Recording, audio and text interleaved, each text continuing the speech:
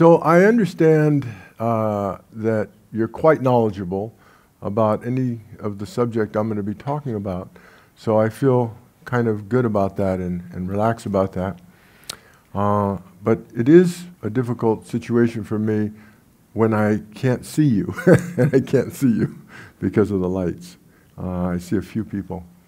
I'm used to working very intimately because Zen is all about intimacy. It's about the contact where the division between the self and other, between the teacher and the student drop away, those boundaries and barriers drop away, and one becomes the one with the teacher, one with that master.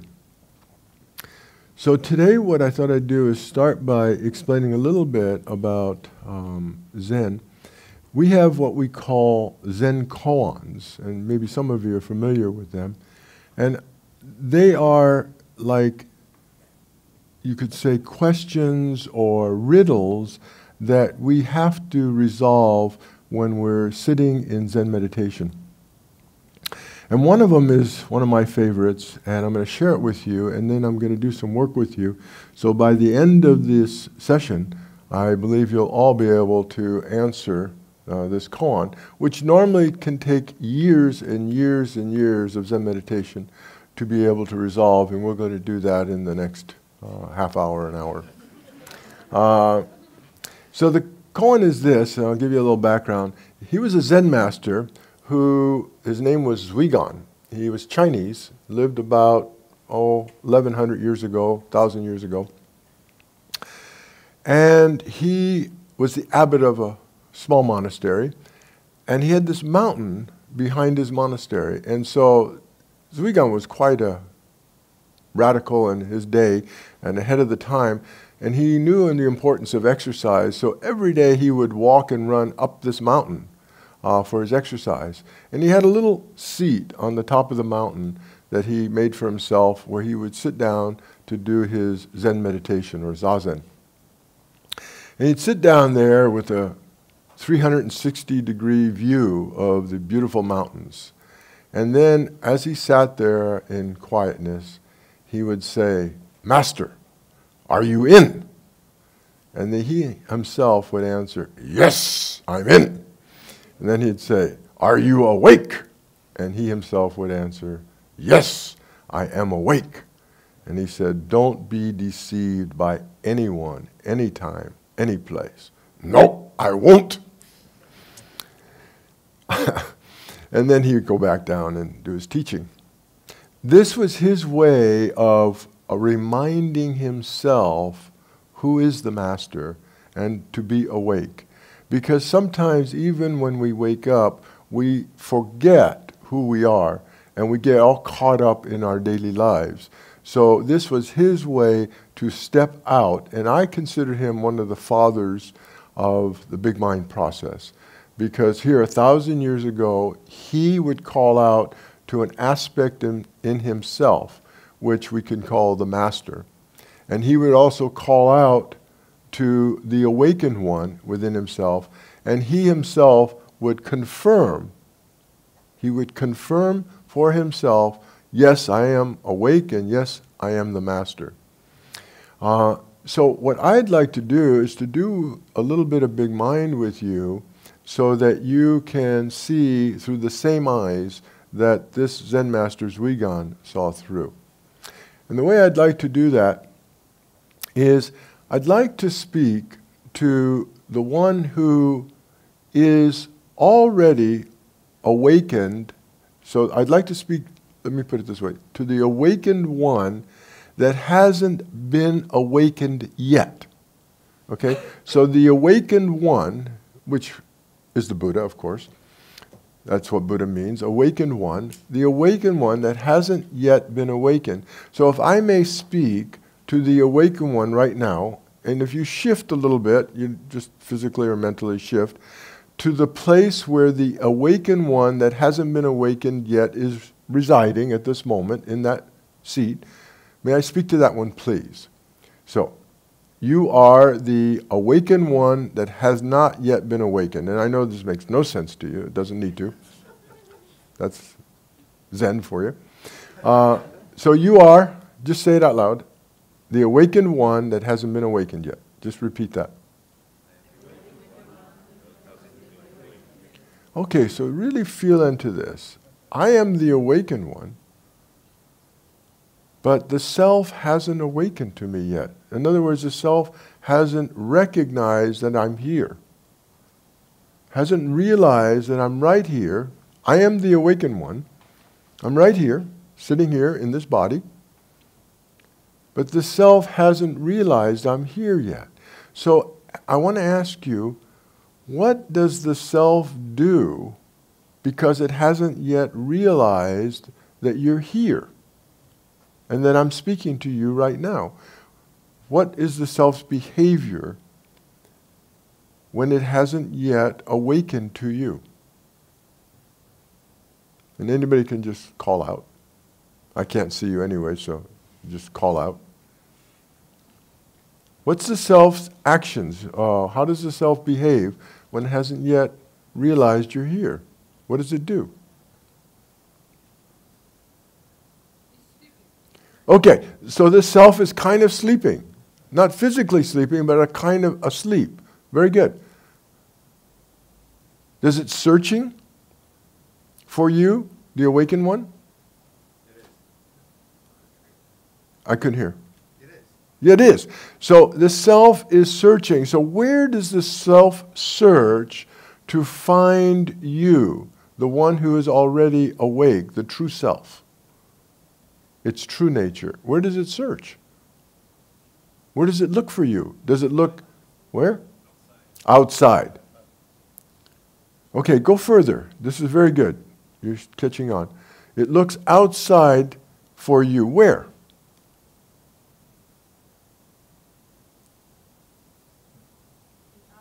In others. Okay, it projects it onto others, onto teachers, onto gurus, onto masters, onto someone else. Where else does it look besides in others? In achievements. It feels like if it achieves enough, it's going to find you, the awakened one. Where else? Books? Knowledge. Say more about that. Looks to understand? Is that what you mean? To have knowledge and understanding about you. But is that you? It feeds the mind. Right. But let me ask you, is that you? Is knowledge you, or are you just the awakened one? You see what I mean? You're the awakened one, and it looks in books, it looks to find answers, it looks to understand, it tries to grasp more knowledge, more understanding.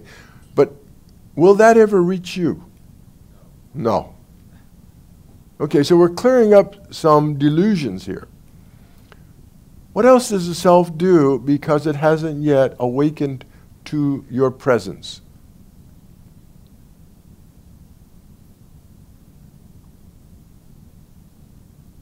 Besides seeking, what else does it do? What about trying to feel fulfilled, to feel complete? What does it do to feel that? Because I think the sense is that if the self really found you, it would feel whole, complete, and perfect. So how does it try to find that?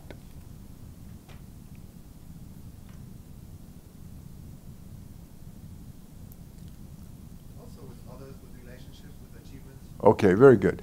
In relationships, with achievement, it looks for you in a relationship trying to feel that wholeness, that completeness. But will that find you necessarily? No. Okay, so tell me more. It looks in the body, it looks to the body. Is that what you're saying?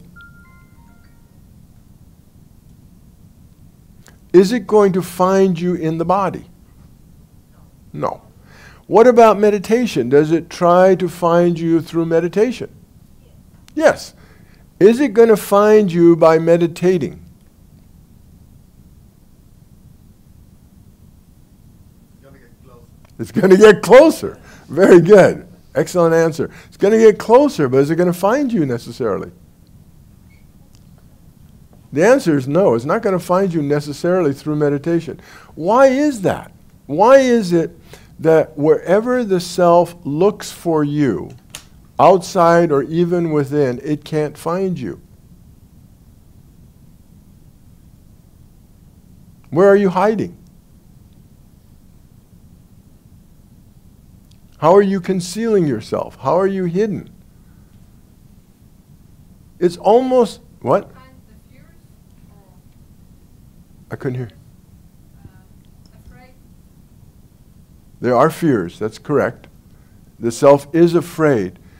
But let's go back to, where are you hiding? It's almost like the very eyes that the self is looking through to find you is you. So the eyes can't see the eyes. In other words, are you and the self really separate? No. So when it looks for you, it's looking for an illusion. It's looking for a projection of you, but it's not finding you. Let's try this. Let's try awakening you. Now, I said that very poorly. We can't try to awaken you. That's the problem. Whenever we try to awaken you, the trying itself fails. How about if we just speak to the awakened one that is now awakened? Let's just try that. So let me speak to the awakened one already awakened now, who has been realized and awakened. So you are, and just repeat, I am the awakened one, awakened. Okay, now just sit and see what the difference is as the awakened one that's now awakened. And just feel what that's like. And see if there's any shift or change, or if it's exactly the same. There's no right or wrong answer to this. You are the awakened one that's now awakened, and I'm speaking to you.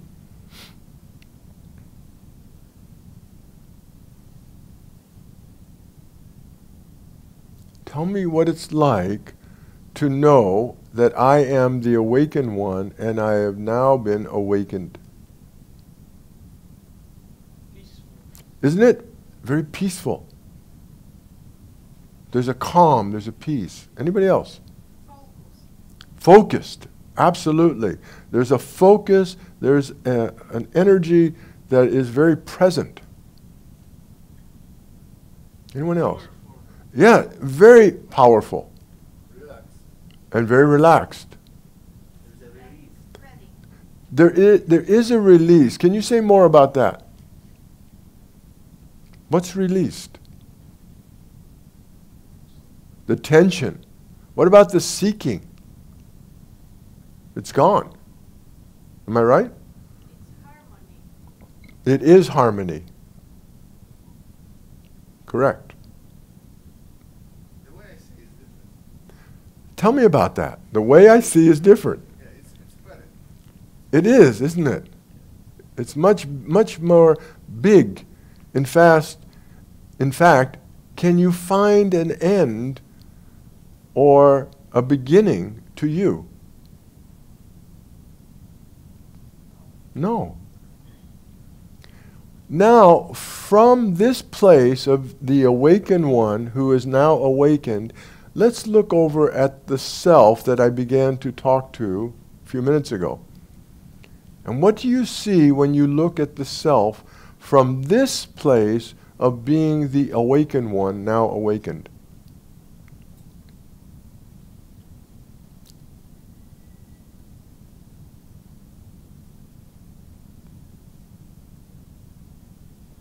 What do you see?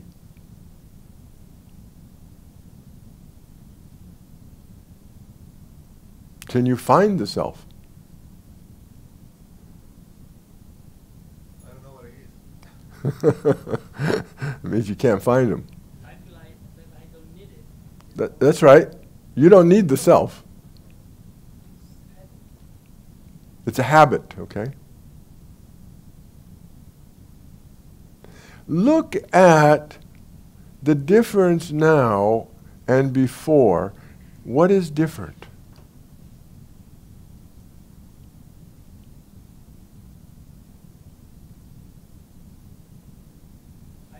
The feeling is like everything is lighter. Yes. Fresh air, wider, open.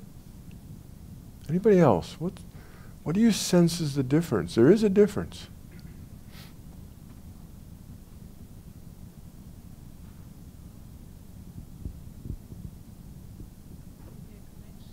Yes. Say more about the connection. I feel like being connected to the others and is being the others. That's absolutely right. There is this connection or oneness to everything and everyone. We call it the interconnection of all things. Anybody else? What do you see? What do you feel? What do you sense is different? Energy is different. Tell me about that. More powerful. Yes, more powerful and probably a greater energy, a release of energy. At the same time, there's no need to use it. Okay. Just, It's just available. Isn't that interesting?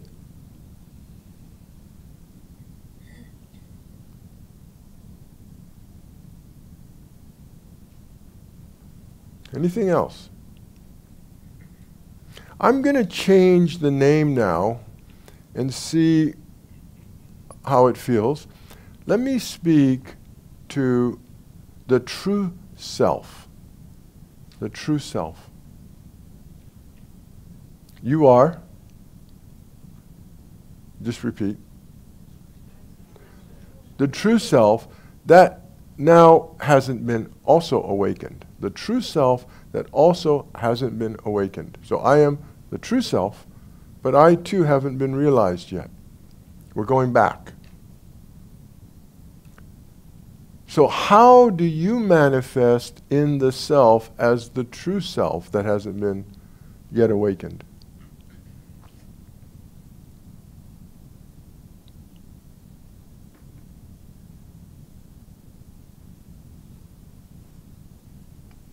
short one and complete Incomplete. Like something's missing. That's right. Absolutely perfect.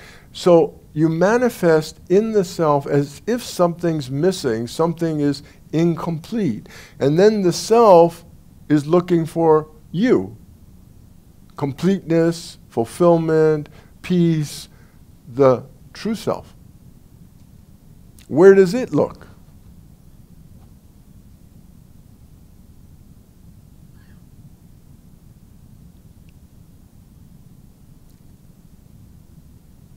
Same places as it was looking for the awakened one? Probably, huh? In others, in books, in teachings, in understanding, Maybe goals. in gold? Goals, okay. Achievements, absolutely. What would it look like if you were realized and awakened as the true self?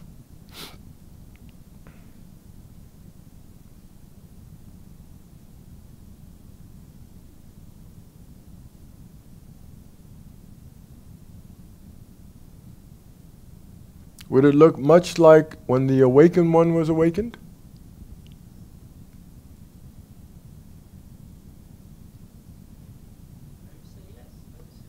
I would say yes too. So let's awaken you. Let me speak to the true self now, completely awakened, completely realized.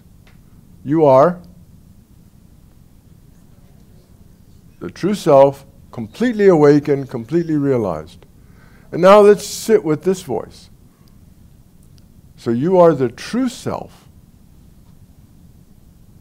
completely awakened, realized. And see what this is like that you have been realized and awakened to.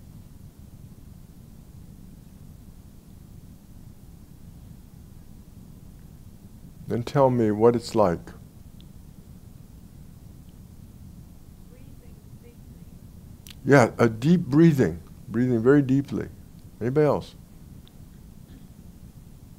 A little bit butterfly in the stomach. Anybody else?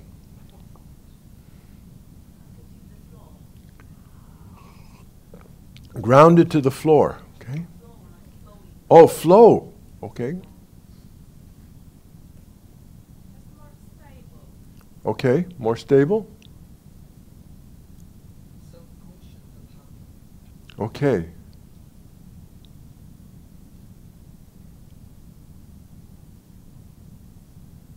Anything else?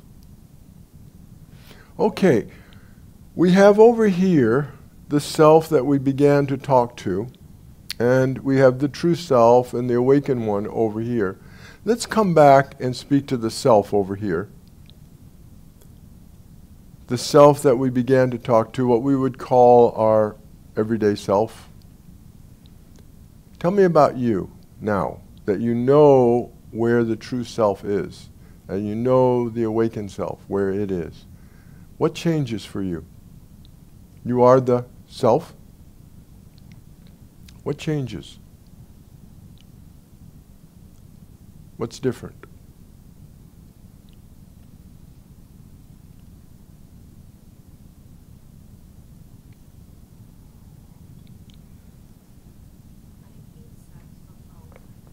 Yes, I'm inside, I'm not outside.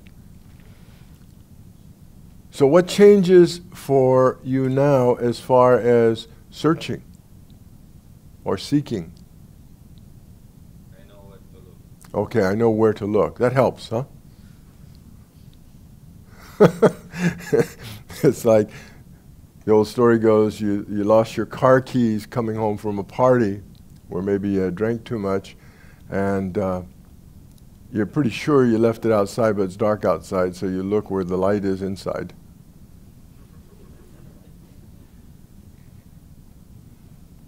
Now you know at least where to look. Get a flashlight. So what's different? There must be some difference. I think it's an illusion, and I use words. It was a little difficult for me to hear you. I can feel that this is an illusion. Okay. And they include words. Okay, so I can feel now that this is an illusion and just playing with words. What does that do for you to know that you're kind of an illusion? It's not only me. Okay. That's right, it's not only you, it's all illusion, huh? It's scary a little bit. A little bit. And funny. It also, I think, allows you to relax a little bit and not take things quite so seriously, since it's an illusion. Okay, we're going to now make a big move. I'm creating a triangle, and that triangle is your life. And we've talked to one corner of the triangle, that's you, the self. We've talked to the other, that's the true self, or the awakened one. I want to now speak to the apex of the triangle, the point that embraces both the self and the true self, the awakened one. Embraces both, but transcends both. Okay? And I'm going to call it just the apex. Okay? The top of the triangle, the apex. So would you allow me to speak to the apex, please? The one that embraces both the self and the true self. The primary self and the true self. You are the, just say apex. Okay, I'm the apex. And now, just be with that for a moment. Just sit with that. And see that within you is both the, we could say, small self or the contracted self, the everyday life self, and also the true self, the one that has no boundaries, no parameters, is relaxed and at peace. And you embrace, you incorporate both, and you're free to play, free to move from one to the other without hindrance. You can move back and forth knowing it's really one thing, one mind, one self, for two different aspects. And I'm going to give you a name now. You are the final authority, the master. The final authority, you are the master, like Swigan's master. So just be with this. You are the awakened one, you are the final authority, you are the master.